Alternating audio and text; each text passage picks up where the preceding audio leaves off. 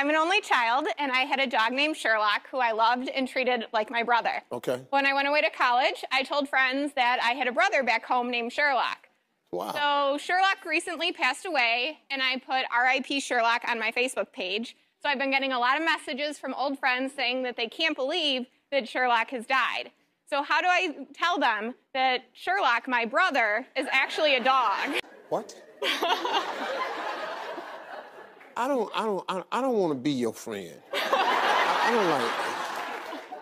See, I don't want to be grieving with you over your brother to find out it was your dog. Now, pets are family members. For sure. And some people will take the death of a pet as hard as they take an actual living human being. I've seen it like that before. I lost one of my dogs recently, rest his soul, but hey, well, hey, you know. I went to work the next day.